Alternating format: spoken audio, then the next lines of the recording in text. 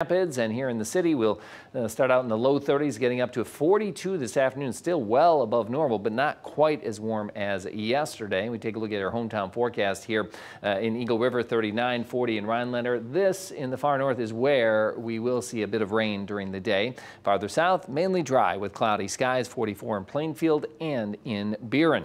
Here's our future track showing that rain mainly confined to the far north through much of the day, but a little bit more could form into the evening hours. It might mix with a little bit of snow here and there, but really not looking at too much accumulation. And tomorrow for central Wisconsin, finally, we might see a little more patchy, little light rain or a little bit of drizzle. But for the most part, nothing too heavy on Saturday. And going into Sunday, still pretty dry and cloudy. Then we'll see some snow start to try to move in from the north with some cold air, but it's mainly lake effect snow that could develop later Sunday night into Monday. Otherwise, today and tonight, it looks like if there is any slushy accumulation, it's going to be in the far north, way up towards Ashland and Hurley.